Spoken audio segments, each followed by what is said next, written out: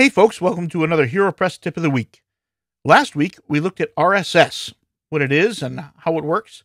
And this week I'm going to show you several different ways that you can use it. We're looking here at a homepage. It's a blog URL with one post about San Juan, Puerto Rico. And on the right here we have a sidebar. So the first thing we're going to do is put some new content in the sidebar with RSS. So we go over here to the HeroPress page, and up here on the right is an icon. That's the RSS icon. Mine is not colored, but if it were, it would be orange, and I'll show you that in a little bit. But if you simply click it, you'll find an RSS feed. And so you just copy that URL, and we'll go back to this page, and we are going to go to the widgets area. And the first thing I'm going to do is add a header, which is not really related to RSS. I just need a header. HeroPress essays. And then we put in RSS.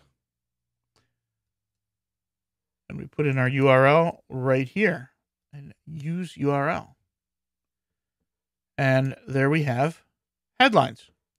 Now, if I update this and go back to the home page, you'll see that now we have HeroPress essays right there. And you can do that with any RSS feed. So you could populate your site with an enormous amount of content just with RSS. But I want to show you a little bit more about this widget, because we can also display author. And now you can see who wrote those essays. You can display date, so you can see when. I'm going to turn that off because I don't care so much about that. And you can optionally display the excerpt. Now, once you do that, it gets pretty long. And so we can do things like only show the two most recent. So we go back and look at that. Now, it's kind of mushed together. This is the default styles for this theme, which is Cadence. And out of the box, Cadence doesn't come with a whole lot of styles because it's for building a theme. So you could use CSS to make this bigger and bolder, make the author italicized or whatever. But that's up to you. The point is that you can do some pretty great stuff. You can also change the length of the excerpts. There we go, 30. So that shortens them up quite a bit. There we go. Now, another one I want to show you. This is a podcast I love called the Roadhouse Podcast. It's audio. It's music. So I'm going to, right here it says show feed. FeedBurner is a service that Google provides that gives you a consistent address for your feed. So you still just grab the URL. You'll note that it doesn't look like RSS because it has a CSS file attached, but it is RSS, even though it's a podcast, even though it doesn't look like it. So we're going to go back over here and put in a header again. Roadhouse Podcast. And you'll see it says type slash to choose a block. So I'm going to slash RSS, hit enter, paste my URL, hit enter again. And there I have it. Now, this one's kind of boring. It doesn't really say much at all. And so over here, we would want to show the date if you want. I happen to know that it publishes every Saturday, so I don't really care. And people who listen are going to know the same thing. But excerpt is going to be really useful because it talks about what is on the show. So I'm going to, again, go down to 2 items. And I might want more in the excerpt. There, now I get the whole excerpt. So I go back and refresh. And now I have information about this podcast. And if you click the headlines, it goes directly to that episode. Now, another way I want to show you that you can use RSS is within posts itself. So we're going to edit this post for visiting San Juan. And click edit. And I'm going to make a row because I'm using Cadence. It has this really nice row layout thing. And I'm going to make it a 2-column with wider on the left. And then in here, I'll throw in another header. We'll call it San Juan Events. And I'm going to, oh, not that. I'm going to make it extra light. I like it like that. So then type in RSS, and I found earlier this cool page for things going on in Puerto Rico, San Juan. And remember I said the RSS icon is usually orange? There it is. So I simply click it. And this also is on FeedBurner. You can see there. So I'm going to copy that URL and put it right here. And there we go.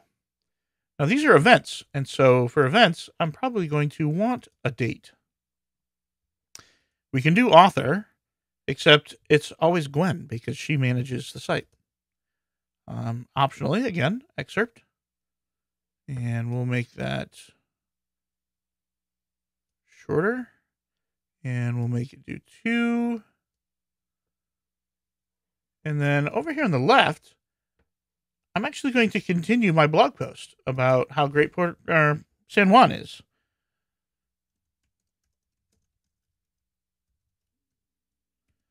And so this makes like a pull quote over here on the right. In fact, I'm going to, there we go. Background settings. We'll make it pale blue. And padding and margin. We'll put in 20 on the right, 20 on the left. Update. And no, let's do this. View post. So you have this cool pull quote. Now you'll note that there's some indenting here. In the editor, you can see there are bullets. My theme removes them. So you could use CSS to remove the padding on the left here, and you would get a lot more, like this would come all the way over here, and it would look a lot better. But again, that's CSS and design. We're not talking about that so much as getting content in here. If this were mine, I probably wouldn't do the excerpt. But people want to know when it is, and I'd probably do several more things. And for me, it was a little too far or too close to the right sidebar. So I'm going to put in 20. Let's see if that does what I want. No, not really. It just squished it a little bit. So to get the effect that I want of moving this over, I'd probably have to put it on the row, but that's for another video. What I really wanted to show you is that right here in the middle of a blog post, you can drop in content relevant to your post that comes from another site, gets automatically updated. So events will get added to this without you having to do anything, and they'll drop off the end as they expire. Now, another thing I wanted to show you, so far it's been how to use RSS as a website developer, how to add content to your site. But you can also use it as a consumer. This is what's called an RSS reader. This is called Fresh RSS. I installed it myself, kind of like WordPress. But there's another one called Feedly. So Feedly is similar to what I just showed you. But what's cool about it is you put in RSS feeds and then it sorts them. So under news, I follow Linux Today. And here are the 3 most recent Linux Today articles. I follow slash.science. And here are the latest slash.science articles. There's WordCamp Europe. Merriam-Webster Word of the Day. WordPress Planet. Podcasts. Right now, it's just WP Podcasts. However, if I were to go to the Roadhouse and grab that, I'll show you how to add a new feed real quick. Just put in the URL, my podcast category, and hit add. And we'll go back to our RSS feeds. And now I have the Roadhouse. Now I have a lot of them because I haven't been keeping up. But the cool thing is, with podcasts, it includes an audio player. And you probably can't hear this, but it's playing audio for me right now. So you can follow a podcast right in your web browser if you wish. And it's a little tedious for hour-long episodes like this, but if you have a podcast that has like 1 minute or something, it's really easy to just pop it in your RSS reader here. I use this to keep up with news from WordPress forums.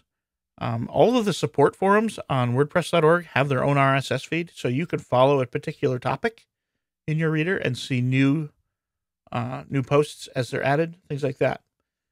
So RSS is not just for putting content into your website. It's also intended to be consumed by you. So anytime you're at a site that you like, you want to follow, look for the orange icon here, or if it's WordPress, you can just type /feed at the end and you'll get an RSS feed of whatever it is you're looking at. So to sum up, you can easily use RSS to fill your site with content from other sites. If you're careful, you get it relevant to your own content, and it adds a lot of interest with very little labor on your part. You can drop RSS right into your posts to enhance your content that you're writing on a day-to-day basis.